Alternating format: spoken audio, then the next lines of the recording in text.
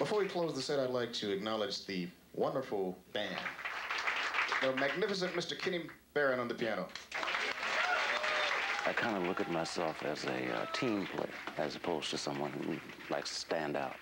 And let's not forget about the master of the bass, Mr. Ron Carter. My job is to make the band sound like we've all been together for the past 6 months, despite only meeting this guy 6 minutes ago. How about a hand for one of the greatest drummers alive, Mr. Nash? I've made maybe 200 recordings as a sideman. It's much more democratic than I think people will give it credit for, especially once the music starts to be made.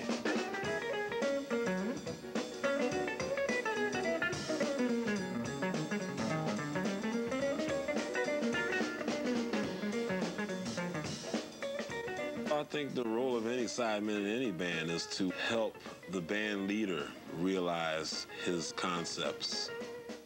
When someone hires me to play in their band, I'm doing what they ask me to do. But yet and still, I'm also throwing in my 2 cents. But that's what jazz is all about. When I put my band together, it's about the group sound.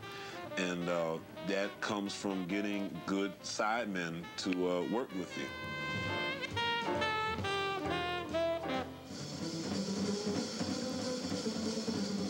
You definitely want guys who are going to inspire you. You know, guys who, if you give them the music and they play it, you think, wow, I didn't know it was going to sound like that. I don't think jazz is about reading what's on the paper.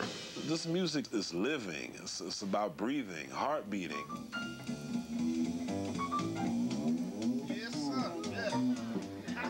What I think of my job as a bass player is to be able and willing to adjust my musical view for the good of the music in that particular organization.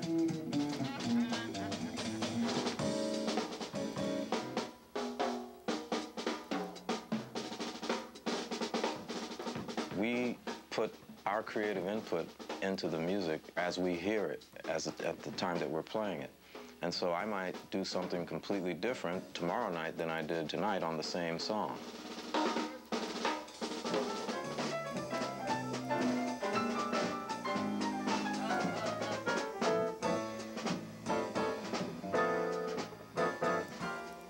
A lot of it is very intuitive.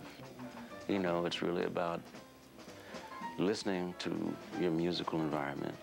You know, and if I hear the drummer do something, I can respond to it or answer him, you know, and vice versa.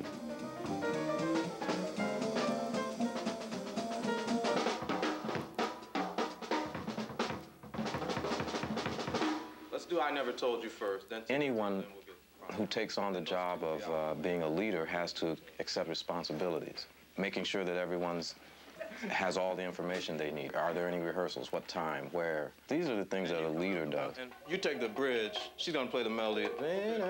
This week, my name is the one that's on the top. And I'm the one who's selecting the material and giving a sort of instruction as to who plays on what. If I want to start on one, boom, boom, boom. Being a band leader lets you know how spoiled you are as a sideman. You got to deal with transportation, you got to deal with managers, agents, you know, none of which has anything to do with a B flat. When you go in to hear the music, you're not just hearing the featured artist. There's more of a communal effort going on, and there doesn't need to be this constant singling out the leader as the person who is the most important.